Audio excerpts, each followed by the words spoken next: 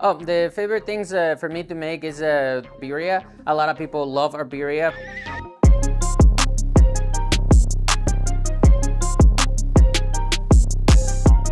And then the other one, it will be the pastor. The pastor is my personal recipe. I tweak it to it a little bit, and a lot of people love it as well.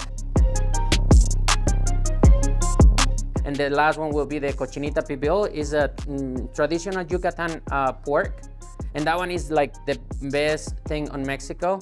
And nobody making it here. Because the cochinita comes spicy. It's made with habanero himself. So it's on the spicy side. And I guess they don't want to make it spicy because a lot of people don't like spicy. Me, I want to make it the same way it is. If you want it, you're going to taste it the way it is. If you don't like spicy, don't order that, right? But if you like spicy, that's the way to go. And everything is from scratch. I don't pre-buy anything. No, I mix everything, cook everything, and then mix it and then put it together.